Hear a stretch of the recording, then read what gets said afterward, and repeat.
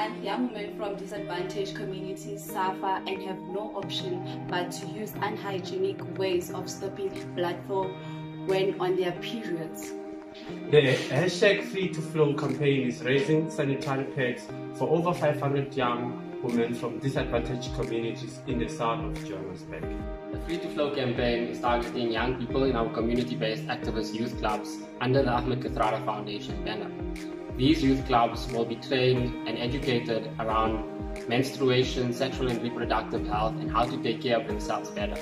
We have now launched a crowdfunding campaign in goal of raising more pads, and in the coming months we need your support to make it possible to help more young women. You can buy one pad at R1, or buy a pack of 10 pads at R9.